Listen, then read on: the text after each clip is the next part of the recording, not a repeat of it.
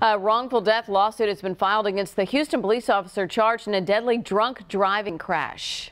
James Combs is charged with intoxication manslaughter. Investigators say Combs' blood alcohol level was twice the legal limit when he crashed into 36-year-old Brian Manring, killing him.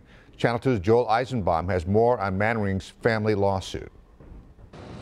Brian Manring's family is suing both that off-duty officer and the place where he was allegedly drinking before that accident. It's this strip club in the city of South Houston called the Show Palace. But there may be one issue here in court. That is, this place doesn't officially, at least, sell alcohol.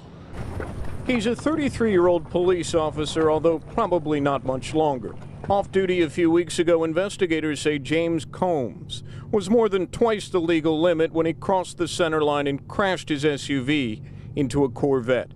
That violent wreck in Richmond killed 36-year-old Brian Manring, the father of a young girl. He really robbed us of a very special person and a little girl of a great father. She was 4 or 5 years old enough to be tremendously grieved.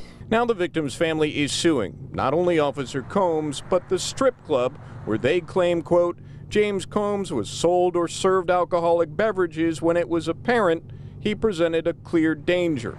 The problem is the Show Palace, all-nude club some 40 miles away from the scene of the accident, doesn't actually serve alcohol, at least not legally.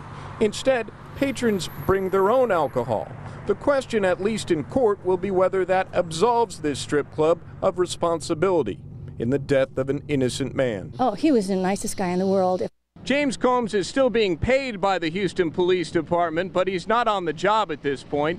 His lawyer told me this afternoon that he wanted to send his condolences to the Manring family. In South Houston, Joel Eisenbaum, KPRC, Channel 2 News.